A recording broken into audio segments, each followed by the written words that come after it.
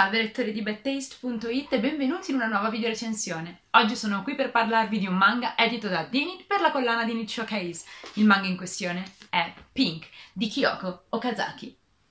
Avete sicuramente già sentito parlare di questa autrice perché sempre Dynit ha proposto in Italia un altro suo fumetto che si intitola Helter Skelter e questa volta ci troviamo di fronte a un manga che ha come protagonista un'altra giovane donna. Infatti Kyoko Okazaki è considerata una delle capostipiti del genere josei e le sue storie raccontano delle problematiche e delle caratteristiche della vita delle giovani donne in Giappone.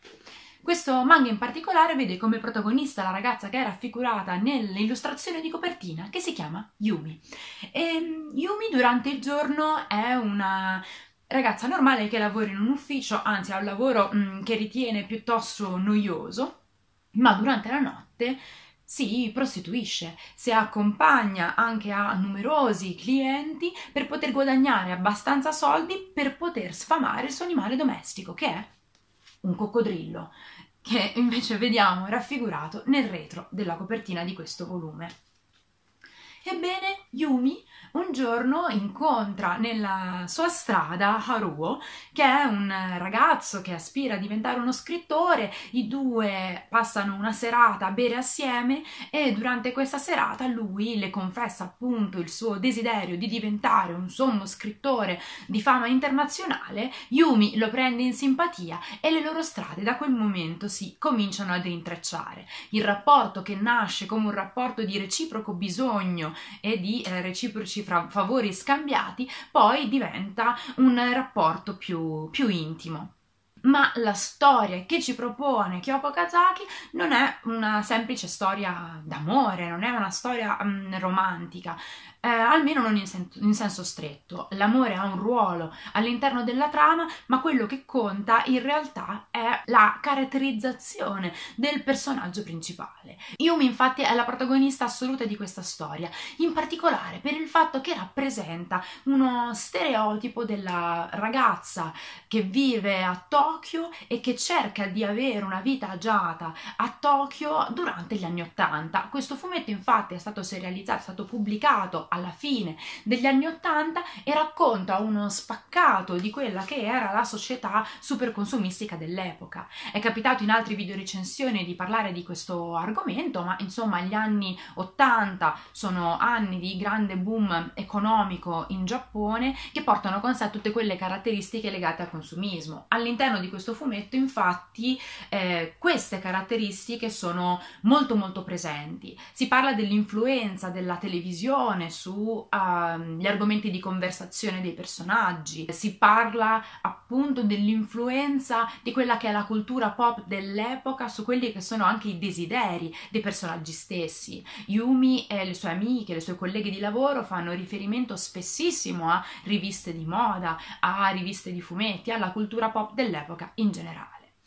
Ma appunto Yumi vive le sue vicende circondata da una rosa di personaggi piuttosto vari che soprattutto fanno parte della sua famiglia. Il legame familiare, i sentimenti che la legano alla famiglia e la slegano per certi aspetti ad essa sono fondamentali nella costruzione del suo personaggio e nella trama di questo fumetto. Abbiamo infatti tra i personaggi principali la matrigna di Yumi e la figlia di quest'ultima, che è la sorellastra appunto della protagonista. Vediamo Yumi avere un rapporto strettissimo con questa bambina e un rapporto decisamente meno amichevole invece con la nuova compagna del padre. La bambina in particolare è un personaggio interessante per il fatto che è una ragazzina molto sveglia e soprattutto sembra l'unico personaggio che riesce a rendersi conto della pazzia generale di tutti i personaggi più adulti che la circondano. Basti pensare all'elemento surreale del fatto che Yumi abbia un coccodrillo come animale da compagnia e che lo tenga libero nel suo appartamento. Ma questa non è l'unica stranezza del personaggio di Yumi.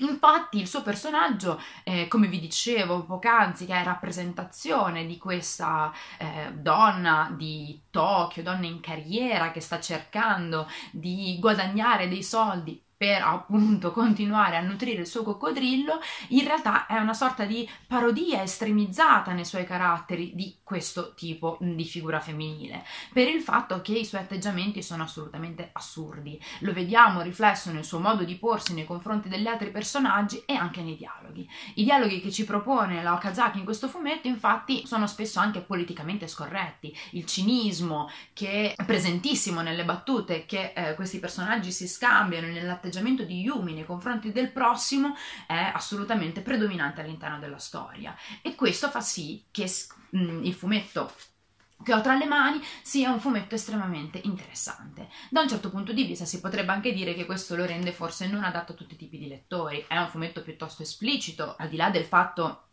che la protagonista sia una prostituta, il suo modo di approcciarsi alle cose, le battute con i tanti personaggi si scambiano, talvolta sono piuttosto crude. Il cinismo di questi personaggi è divertente, però appunto è molto esplicito per certi aspetti, ed è esplicito anche il racconto della professione che di notte fa questa ragazza.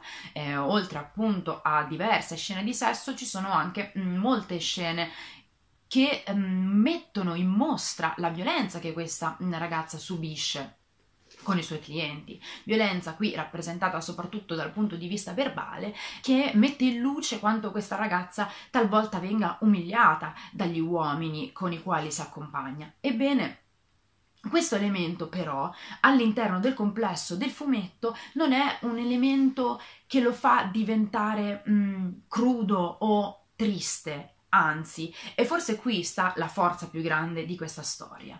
Anche gli elementi di trauma che riguardano la protagonista, anche i momenti più tristi, più dolorosi che ci vengono raccontati e mostrati, sono tutti quanti rappresentati con una grande ironia, con una grande freddezza, con un grande anche cinismo, e tutte queste caratteristiche insieme rendono Pink un fumetto di grande intrattenimento, che fa sì che il lettore lì per lì si stia divertendo a leggere le appunto quasi surreali vicende dei personaggi di questa storia, ma allo stesso tempo appunto c'è questa disillusione, questa dissolutezza di fondo che, se appunto analizzata, che se presa per riflettere a conclusione della lettura, può lasciare un po' di amaro in bocca, ma è proprio quello che rende questo fumetto una lettura molto intensa.